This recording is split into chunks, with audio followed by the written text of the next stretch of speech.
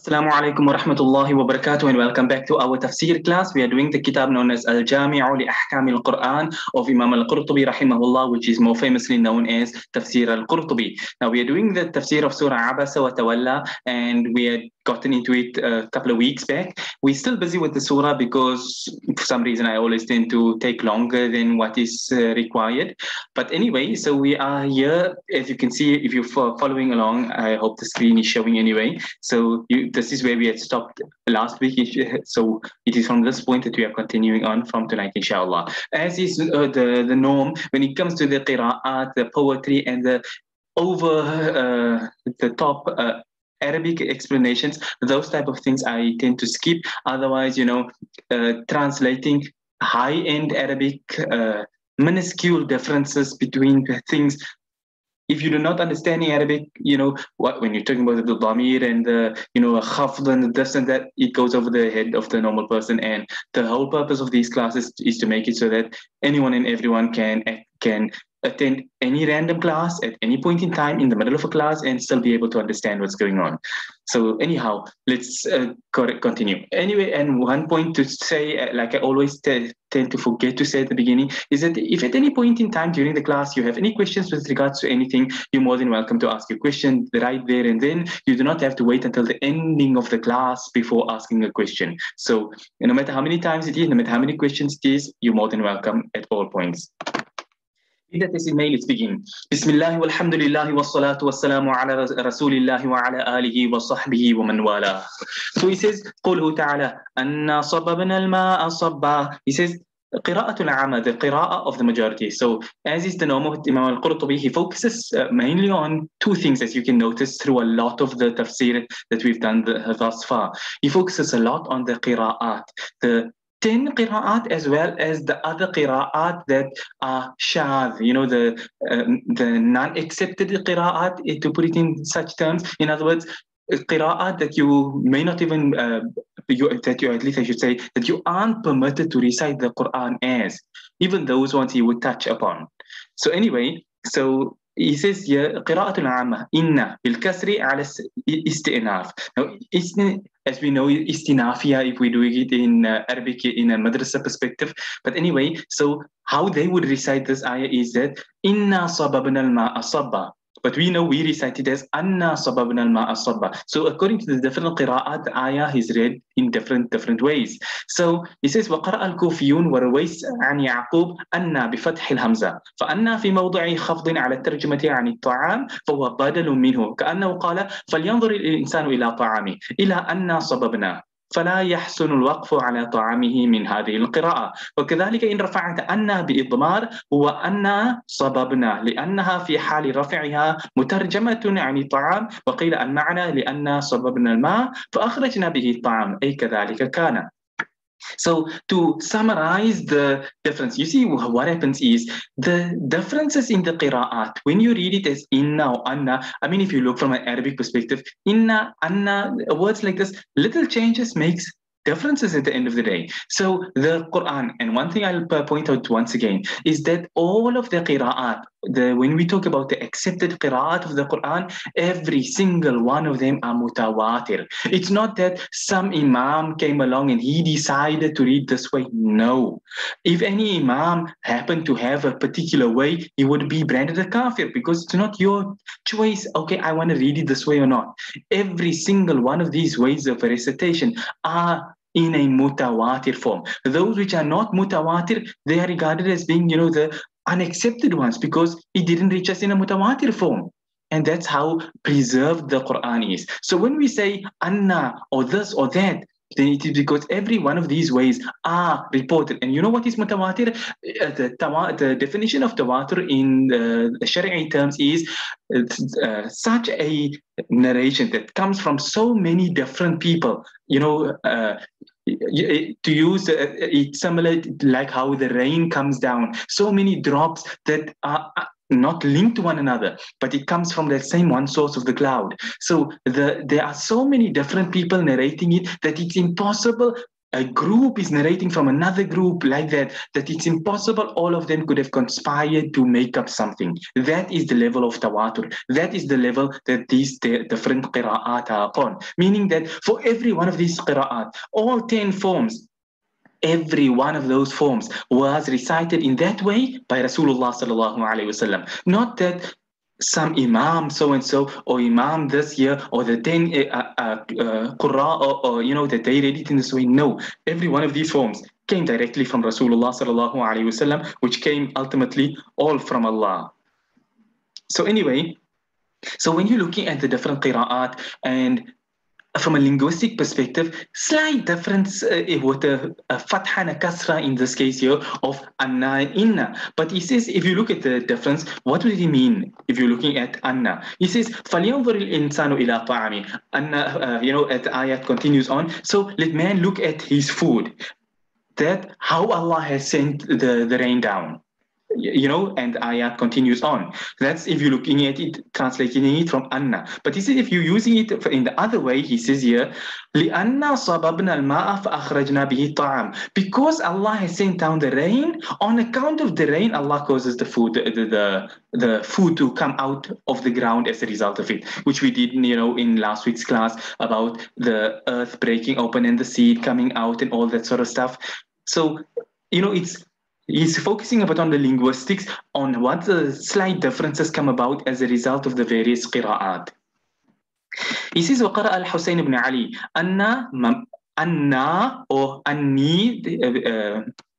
One point I'll point out, as I always say, is that my field is not qira'at. I am not aware of the recitations of all the Qur'an, so I do not extend myself beyond my capabilities. So what the actual qira'at, and this is one thing I always say, is, I've mentioned it in the past as well, that when you see qira'at being mentioned here, don't think, okay, it says inna, so it's okay, it's all fine and good, I can try and read it as inna. No, like I mentioned, Imam Al-Qurtubi, we did this in one of our early classes. I think it was in Surah Naba, where Imam Al-Qurtubi quoted a particular recitation way, but that one was amongst the shadh qira'at. In other words, which meant that it would not be permissible for you to perform salah reading in that manner.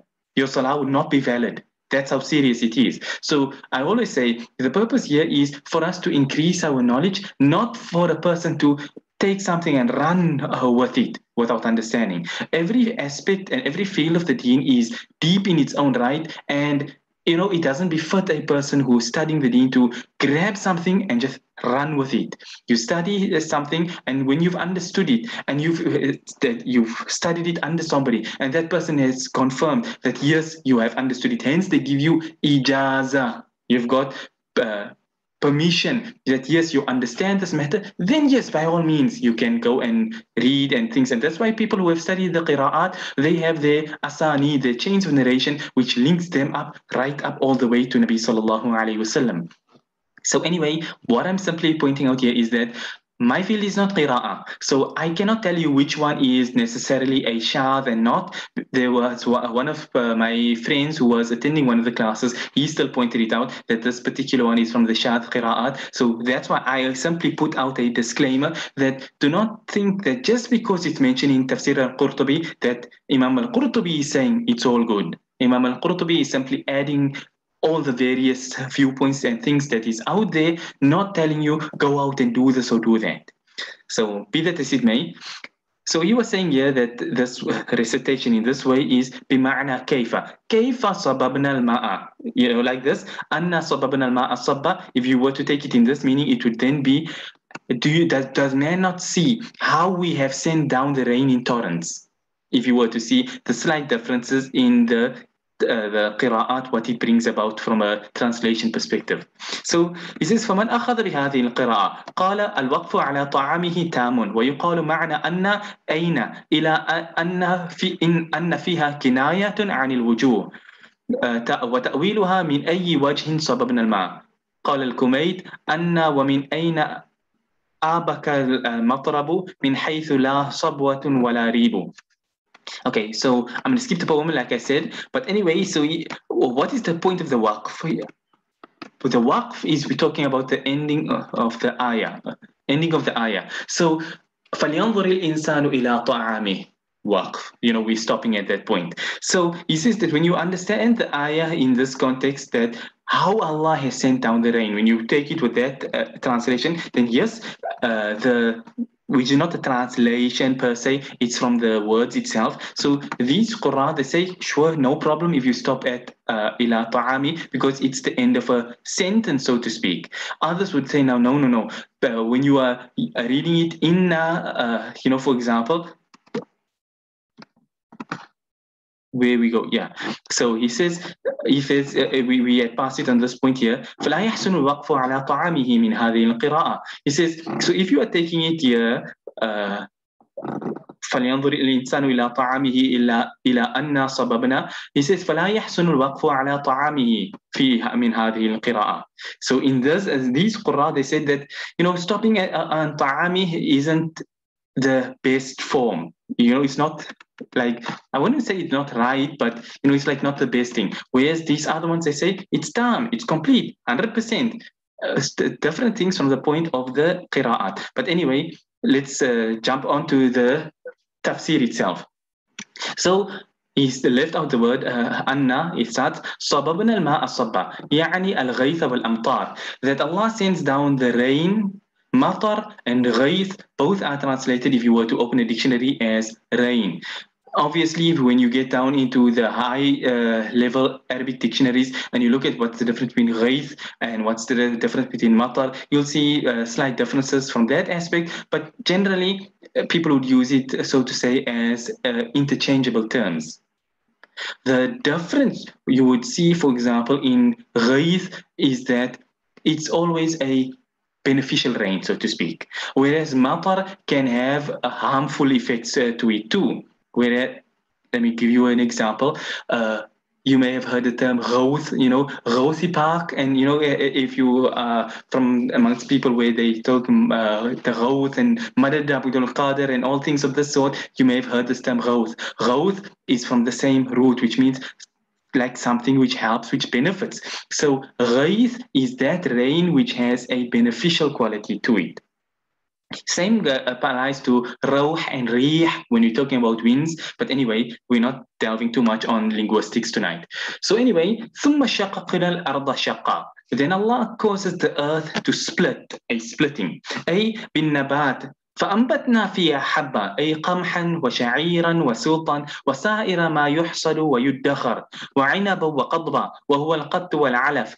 عن الحسن سمي بذلك لأنه يقضب أي يقطع بعد ظهوره مرة بعد مرة. قاله القرطبي وثعلب وأهل مكة يسمون القط القضب. Okay, so Allah says that Allah causes the earth to split open. How does it split open, and what is the splitting open? It is the splitting open by the crops which grows out from it. And that is what we had actually touched upon in the tafsir when we did do the interim translation, فَأَنْبَتْنَا فِيهَا حَبًّا, that Allah causes the grain to grow in it. Allah causes the seed to split. And we spoke unnecessarily over the time last time on all the growth and different types of grass and plants and trees and everything of that sort. But anyway, so he's saying here that wheat and barley and all the different types of plants, all of these seeds, all these grain, Allah causes to grow from the earth by splitting and like I said last time, any seed you're going to put inside the ground, the seed splits open and a plant comes out. And in that manner, that's how Allah splits the earth. It doesn't mean, sinkhole type splitting. No, it's referring to the splitting that happens with the seed and a plant comes out, and that plant is the food that you eat, not the Pick and Pay and Spa type food that people tend to think, but everything comes from that point of the ground. So everything, ma yuhsad wa yudakhar, all types of things that you plant in the ground. So whether you're going to be planting your carrots, your beetroot, your chilies, your dania, whatever it may be, anything you're going to plant, all of this is included in this ayah of shaqaqna al-arda shaqqa, that Allah splits the earth by causing that plant to grow. وعنبا وقضبا. And in that next ayah wherein Allah has spoken about عنبا وقضبا, that Allah causes also grapes and herbage. And like I said, herbage applies to all the different types of things. Like I said, whether you want to call it your rocket, your celery, your spinach, or whatever type of herbs you want to call, or you want to say your danyas are herbs, whatever the case may be, all of it is being included because nobody else is making it besides Allah in the first place. So obviously, but anyway, that is qadb. So he says, what is qadb? He says, يُقْطَعُ بَعْدَ ظُهُورِهِ مَرَّةً بَعْدَ مَرَّةٍ. It is such a plant which is cut down time after time. In other words, you have your dania which grows and you snip, and later on it grows and you cut some more, and you have your curry leaves and you cut your curry leaves, and then you have your spinach and your spinach grow and you cut some off, and next time it grows back up.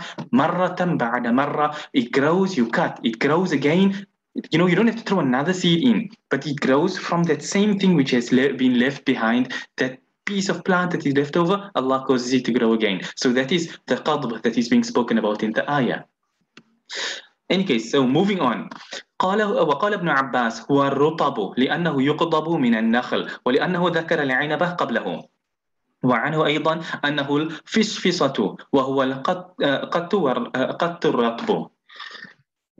So you have Hazrat Abdullah ibn Abbas radiallahu anhuma with an opinion over here. He says that وعنب وقضبة. He translated it qadb over here as being dates, which he says here is rutab. Now, most people tend to look at rutab as being a type of date, you know, come along Ramadan time, and then you've got your sukkari, and you've got your khudri, you've got your safawi, you know, your majul, different types of dates. So people tend to see rutab at that time. Rutab actually is not a type of date. Rutab means a fresh date. So you had two types of date. You've got a tamar and you've got a rutab. Tamar would refer now to a dry date. So your safawis and all of those khudris and all those types are regarded as dry dates, whereas the rutab are those which are fresh. And it was the habit of Nabi sallallahu alaihi wasallam to first go for a rutab before a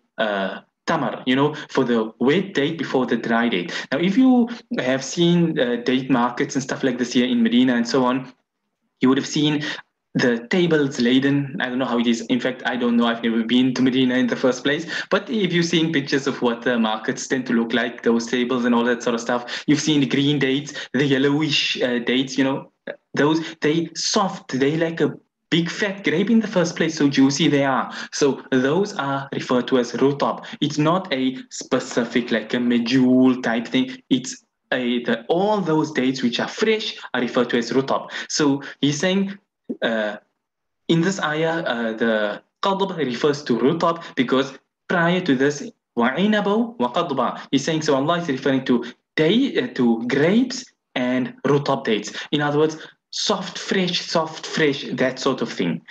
That's what's one opinion from Hazrat Abdullah ibn Abbas radiyallahu anhuma. الفصفصة الرطبة وقال الخليل القضب الفصفصة الرطبة وقيل بالسين فسفسة فإذا يبست فهو قط.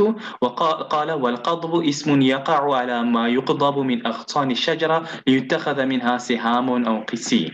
Okay, so different opinions. At the end of the day, we will say whichever, and I always tend to go for this viewpoint that the ayah is broad. Allah didn't tell us dates. Allah didn't tell us a plant. Allah said qadb, and whatever qadb can be referred to, we say all of that. We accept it all. So whether Ahlul Makkah say it refers to this, or as you can see here, it is ma yuqdabu min aghsani shajara, that which you cut from the branches of the trees, so you can take, or at least I should say, that you make the bow and the arrows out of that branches. So all of that also included in the meaning of this ayah, because the ayah is broad in meaning. We may look upon it, you know, with a let's put it this way, we give a small meaning to it in order for us to be able to understand it and to give a simple translation. So I went with herbage, when we did the translation. But it's not limited just to that. Whatever it can refer to, we say, so be it. The ayah is broad, and we'll say it applies to every one of those things.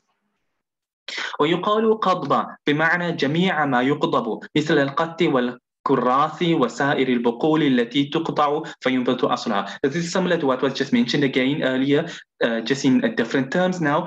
Everything which is cut, meaning that all those bukul, this isn't broccoli, but it's like what the Jews ask for, min baqliha wa qisaiha wa fumiha wa adasiha wa basaliha. It refers to those things which are cut and it grows again from the roots. So like I explained, you cut your celery, you cut your spinach, and from that same roots, more grows. So this is another opinion says this is what qadba in the ayah refers to. وفي الصحاح والقضبة والقضب الرطبة وهي الإسفست بالفارسية والموضع التي تنبت فيه مقضبة. Okay. So in As-Sihah, it's mentioned that wal-qadbu is that which is, like you can say a wet thing. Now, is-fist, unfortunately, I don't know Farsi, so I can't say what exactly the is-fist is in Farsi. Otherwise, if I knew the language, I would be able to help better over there. But anyway, the place where it grows is known as al-maqdaba. He's speaking now from a linguistic perspective, hence why he's quoting from a dictionary. But anyway, let's move on. وزيتون وهي شجرة الزيتون ونخلة يعني النخيل وحدائق أي بساتين واحدها حديقة قال الكلبي وكل شيء وحيط عليه من نخيل أو شجر فهو حديقة وما لم يحط عليه فليس بحديقة. So carrying on وزيتون ونخلة وحدائق غلبة, as the ayah continues on. So he says, and Allah is telling us now about all the different things that Allah causes to grow. Zaytun, which is the olive tree, wanakhl, which is an-nakhil, the date palm, so to speak, wahadaiq, and hadaiq is plural of the word hadiqa, which means basatin, bustan for singular, which means gardens. Wahid wa hadiqatun, singular form is hadiqa. Imam al-Qalbi, he said that everything which is surrounded, in other words, let's put it this way, on the border of the property is the date palms or some sort of tree, then that is known as a hadiqa. You use a hadiqa in that context. But if you have a property and it's not, let's put it this way, the boundary is not trees, then in that case it's not referred to as a hadiqa. So you may be having a garden, but it's not a hadiqa.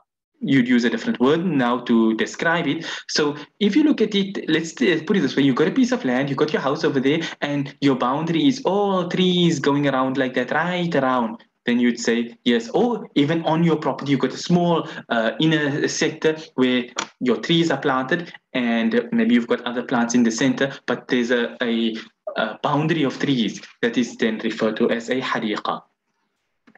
غلبة إذا عظاما شجرها يقال شجرة غلباء ويقال للأسد الأغلب لأنه مصمت العنق لا يلتفت إلا جميعا. قال العجاج ما زلت يوم البين ألوي صلبي والرأس حتى صرت مثل الأغلبي. والرجل أغلب بين الغلب إذا كان غليظ رقبة والأصل في الوصف بالغلب الرقاب فاستعير. قال عمرو بن معدي كرب رضي الله عنه يمشي بها غلب الرقاب كأنهم بزل كسين من الكحيل جلالا. Okay, let me read the last piece anyway before time runs out. وحديقة غلباء تفة وحدائق غلب وغلولب العشب بلغه والتفت البعض بالبعض.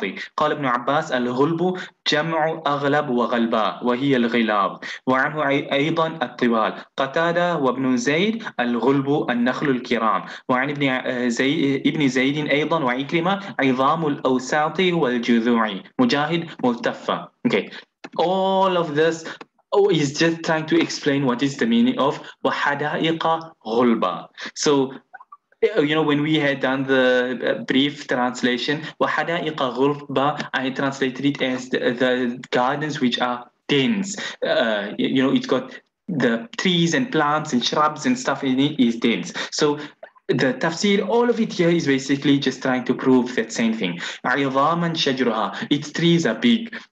Or you can say, as you look at we skipping the examples of the lion, because the lion turns its whole head. You can say here, وَالْتَفَّ بَعْضُ الْبَعْضُ بِالْبَعْض, that they are like the simple terms. If one is going into the other one, it's so close they are. We use the simple terms. We call it dense. So. Another one is غلاظ, it is thick. النخل الكرام, like big full date palms. All at the end of the day is coming down to the same thing. It's a lot of different viewpoints saying a lot of different things, which can all be encompassed in the word by saying it is dense. So عظام الأوساط والجذوع, it's got big trunks, branches, things like this. It's big at the end of the day. That's why I said, if you summarize everything, it comes to the same point that it is thick, dense, shrubbery, big trees, everything like this here. All of this is what Allah has put on earth for people. We've got a couple of seconds left, so let's see if we can do this. Is this the next? Yeah, okay.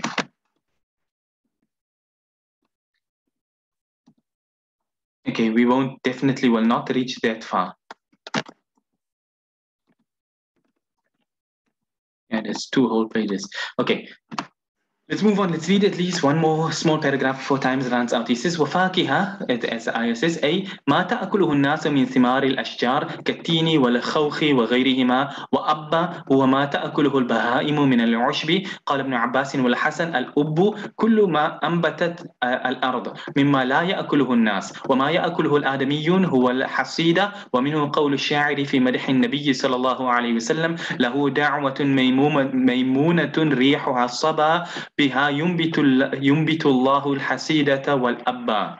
So anyway, when Allah says وَفَاكِهَةً وَأَبَّا, what is fakiha? He says to make a distinction. Fakiha refers to those fruits and things which come from trees that human beings eat. All your olives, your peaches, your apples, your pears, your bananas, all those sort of things are referred to as fakiha. Fakihat, to use the plural form. So Allah is telling us that Allah made fakihato wa abba, and ab as well. Now what is ab? This is not ab as in abun, as in abu, father, but this same word written in that form, but it refers to something else. He says, هُوَ مَا تَأْكُلُهُ الْبَهَائِمُ مِنَ الْعُشْبِ. Abba in this ayah refers to the plants, let's put it this way, the greenery that animals eat. So the animals eat the grass and the hay and all those sort of things.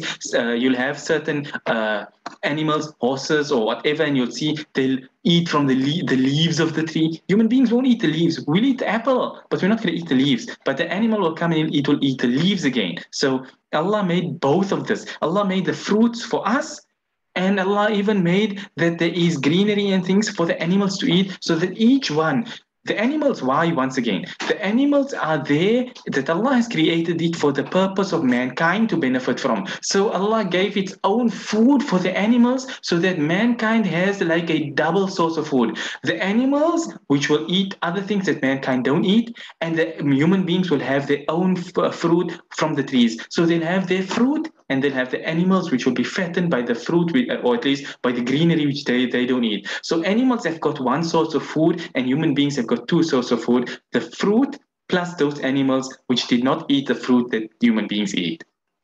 Even though give a horse an apple and you eat it too, but it's not like the primary source of food. Sure, you can give your cat a bowl of rice and it will sit there and eat it up, but cats are not there waiting for a bowl of rice at the end of the day or sitting with a plate of biryani, but give it to him and he'll probably eat it all up. But that's how it is. Allah has created food for them and food for mankind, and they're not exactly one and the same thing. So anyway, he quoted now the poem in the praise of Nabi sallallahu alayhi wasallam. He says, وَقِيلَ إِنَّمَا سُمِّيَ أَبًّا لِأَنَّهُ يُؤَبُّ أَيَّ وينتجع والأب والأم أخوان. قال جذمنا قيس ونجد دارنا ولنا الأب بها والمكرع. Okay, وقال الضحاك الأب كل شيء ينبت على وجه الأرض. كذا قال أبو رزين هو النبات. يدل عليه قول ابن عباس قال الأب ما تنبت الأرض مما يأكل الناس والأنعام. So you got another opinion over here which says that ub is what? Ab. How do you determine that which we eat regularly is halal? Okay, very detailed question in great depth that requires simple terms. I'll give you the principle of the Sharia. There are three principles of the Sharia when it comes to things of this nature. Al-aslu fil ashiya'i al-ibaha. الأصل في العبادات الحذر أو التوقف. الأصل في النكاح واللحم التوقف أو الحذر. Different words fuqaha have used. So keep these three principles in mind and things are rather simple and straightforward. When it comes to matters of deen, by default everything is prohibited until proven otherwise. How do we do this? Because when you make up something new in deen, it's known as what? An innovation. Hence, in order to say, I can do this or I can't do that from a Dini perspective, we need to have proof. It was done by Rasulullah sallallahu alayhi wa sallam, Sahaba radiallahu anhum. There's some proof in the Sharia for it. Hence why you prove it from that aspect. That is, aslu fil ibadat, matters of deen. The second is al-aslu fil ashya. This is a famous principle.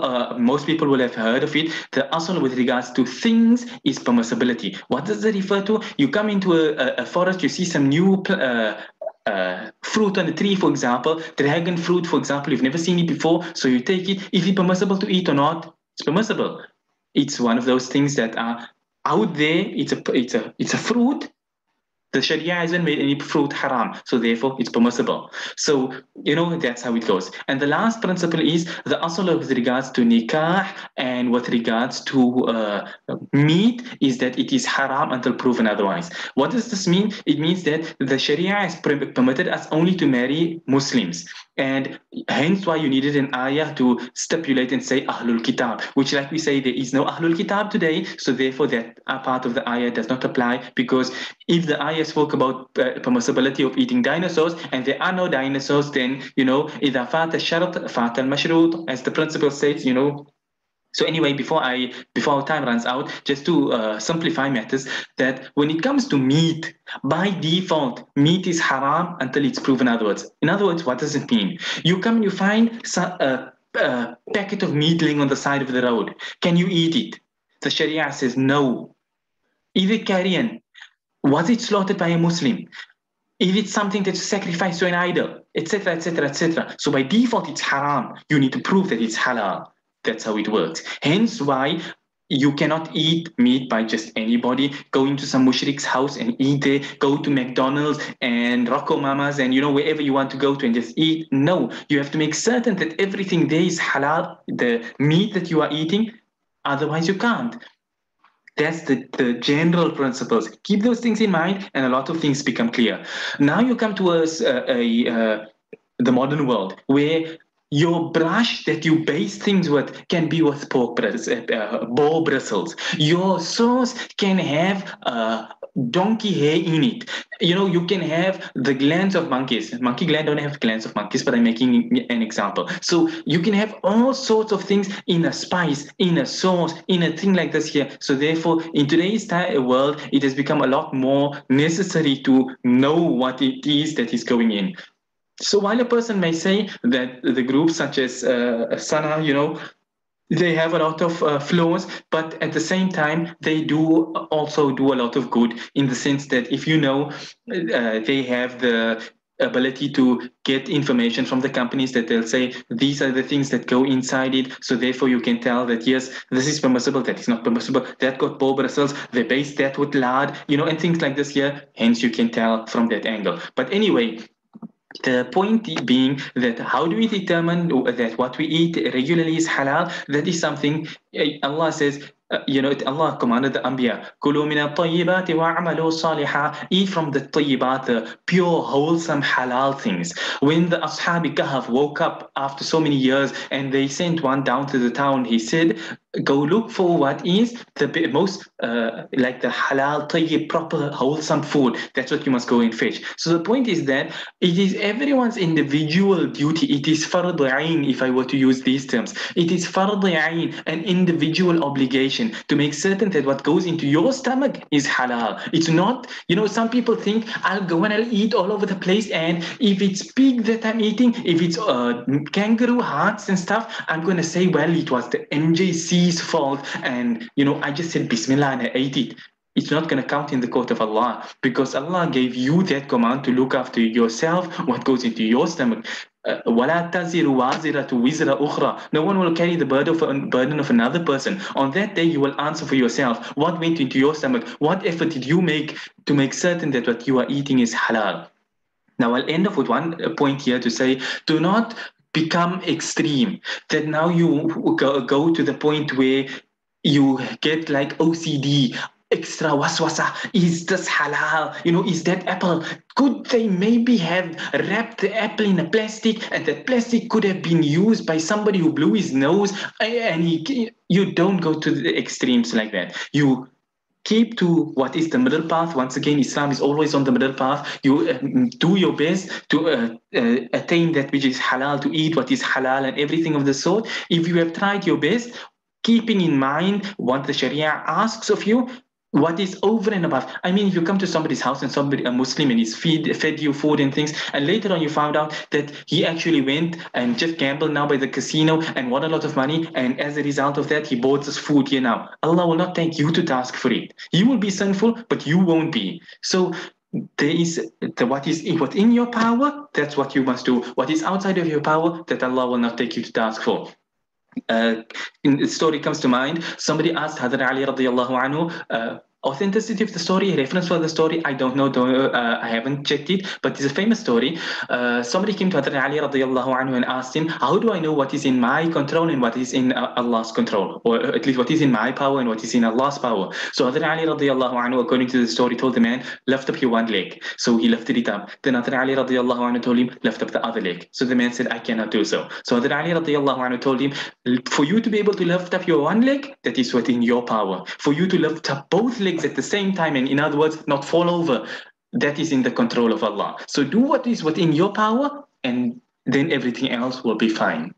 Unfortunately, we've got a couple of seconds only left, so unfortunately we won't even be able to finish further, but any case, we stopped on this point here, that it is everything which grows from the earth, that is what is known as wa'abba. And until next time, we end and we say, wa sallallahu wa sallam wa baraka ala nabiyyina Muhammad, subhanallahi wa bihamdihi, subhanaka Allahumma wa bihamdik, nashhadu an la ilaha illa anta, nastaghfiruka wa natubu ilayk. Wassalamu alaikum wa rahmatullahi wa barakatuh.